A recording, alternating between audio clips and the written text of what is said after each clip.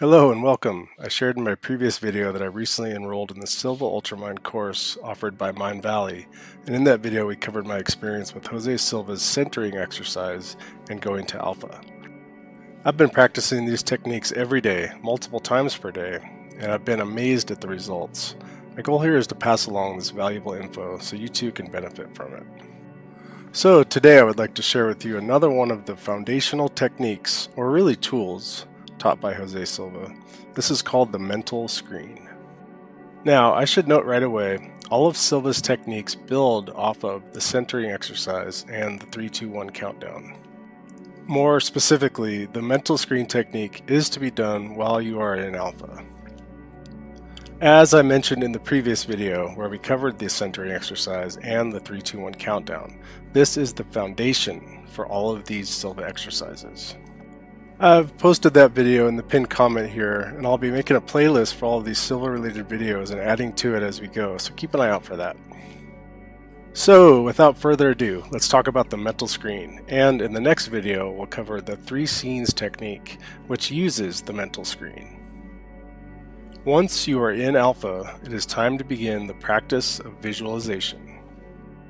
Jose Silva said the following, and I quote, "The first step is to create a tool for visualization, a mental screen." This mental screen tool is a unique way to bring out your intuition. The mental screen is actually a combination of imagination and visualization. Step 1. With your eyes closed, picture a large screen. What I personally imagine is a huge movie screen, specifically an IMAX screen, which is basically just a very large screen that has incredible detail, but use whatever works for you. Now, Jose Silva mentions 2 very important specifics about the mental screen.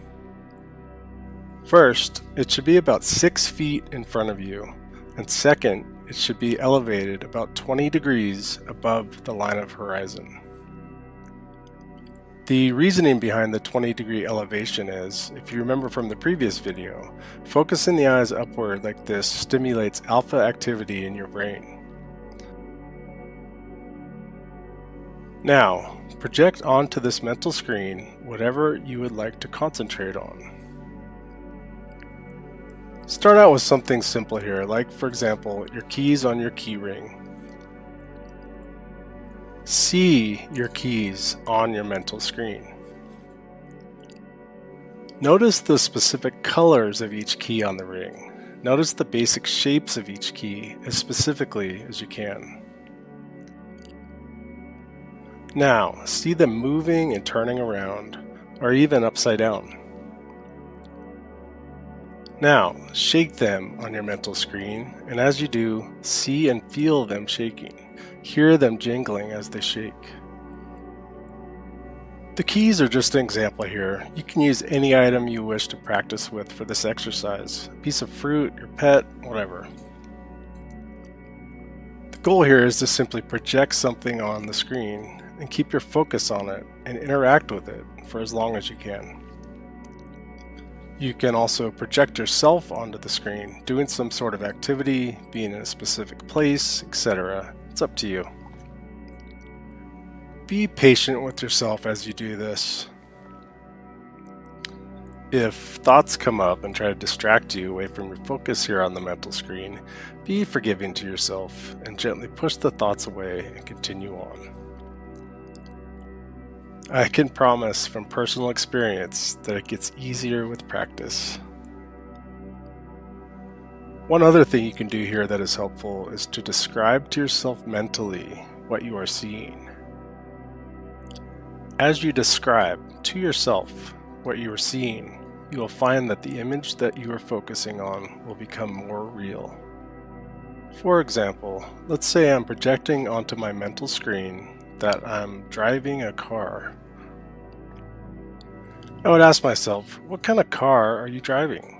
Then I would answer myself, it's a new Porsche 911. Hey, why not, right? It's my mental screen project, and I can do whatever I want in it. Okay, self, what color is it? Well, it's a metallic charcoal gray color, and oh, it's a convertible. And as I'm driving it, I can feel the wind in my face and hair. And what does the steering wheel look and feel like? Well, it's black and soft leather and feels good to grip. Oh, and I can feel the vibrations of the road as I'm gripping it. That kind of thing is the overall idea. You're basically using this as a tool to go deeper in the vision on your mental screen. As you do this, you end up with more details about the visualization and more things to describe to yourself about your experience, thus making it more real to you. So this becomes a cyclical approach. As you mentally describe more things to yourself about the experience, the detail in your visualization becomes more clear and real to you. So, spend some time practicing this. It's a lot of fun for sure, and it gets easier as you do it more and more. You're basically building intuitive muscle as you practice with these visualization exercises. I hope you enjoyed this video, and stay tuned for the next in the series where I'll be covering the 3 scenes technique, which builds on this one.